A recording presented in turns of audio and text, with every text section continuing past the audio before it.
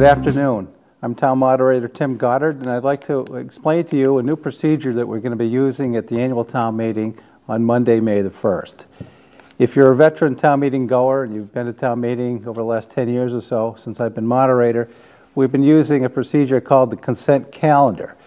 And under that procedure, we bundle articles that we think are non-controversial, routine, a little more mundane than usual. They recur annually, and they're usually passed unanimously without debate.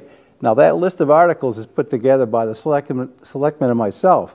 What we'd like to do, starting this year, is to have you, the voters, essentially choose the list of articles that you want to debate and the ones that you don't necessarily feel like we ought to spend a lot of time debating.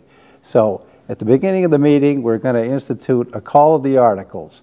I'll read the articles by name and title, number, and if you want to debate an article, if you have a question about an article, please raise your hand and call it hold in a loud voice, similar to the way we handle the operating budget, and we'll come back to you and find out if you have a question or maybe just a clarification, or if you really want to debate that article in the course of town meeting.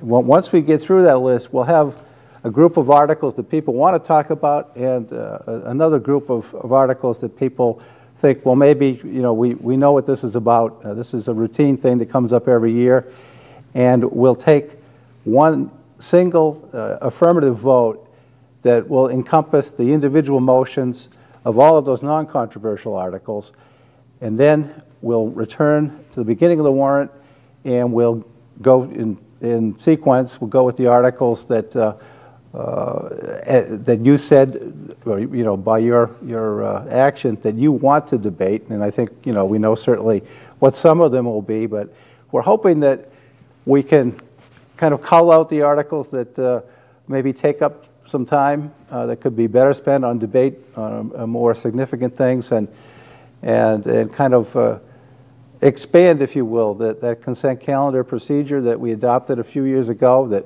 people seem to like. And a lot of times people ask me, can we include more articles in that consent calendar? And we're giving you an opportunity to do that at this town meeting.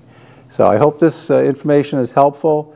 There'll be information in your town meeting booklet that you'll be receiving in the mail shortly that explains the procedure.